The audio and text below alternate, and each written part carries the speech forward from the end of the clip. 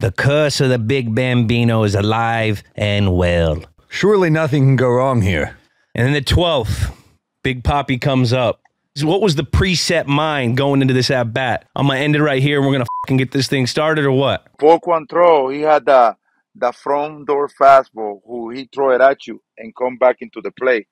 And I just realized about it. I mean, like, that's what I'm going to looking for. And he threw it to me. He threw it to me so many times that I was like, you know what? Fuck it. I'm going to stay on and keep my hands close to my body and try to drive it. And boom. Boom. The rest is history. The Red Sox are down to the Yankees 3-0.